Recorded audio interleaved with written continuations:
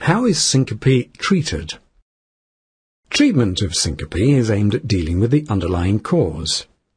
As there are potentially many different causes for syncope, treatment options may differ significantly from one patient to another. Simple faints. Simple faints can be avoided in the majority of patients by sitting down as soon as you feel your symptoms starting. If possible, lie down, putting your legs up in the air, for example against a wall. Remember to get up slowly once your symptoms have eased, and be prepared to sit or lie down promptly if they recur. Avoid prolonged sitting or standing, especially in warm environments. Drink plenty of fluids, avoiding coffee unless advised otherwise, soon after getting up in the morning. Drink about 2 litres of fluid early on, then enough to keep your urine clear for the rest of the day, avoiding excessive amounts of alcohol, as this may make symptoms worse. After discussion with your doctor, consider increasing your salt intake.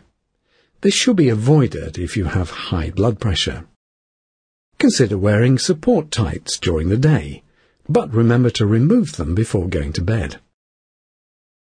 Neurological disorders, once investigated and a diagnosis established, may require further treatment.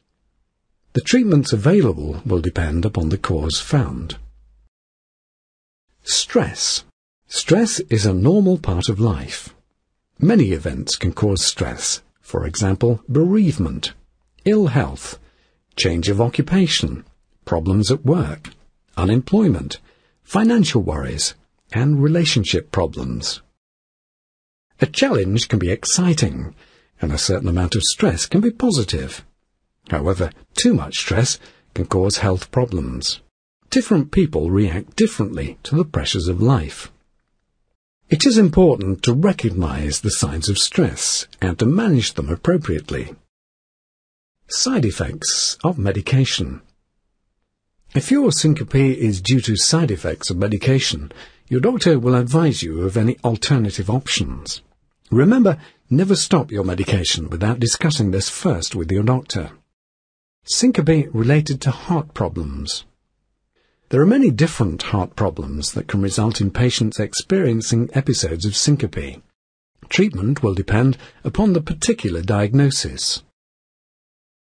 Generally, however, syncope is related to problems with the heart rhythm beating either too slowly, which may require a pacemaker, too fast or erratically, which may require medication, cardioversion, the restoration of normal heart rhythm by controlled electric shock, catheter ablation, a pacemaker, an implantable defibrillator. Occasionally, syncope may be due to problems with low blood pressure, the heart muscle, the heart valves, or the coronary arteries. In these situations, the treatment is directed at the underlying cause.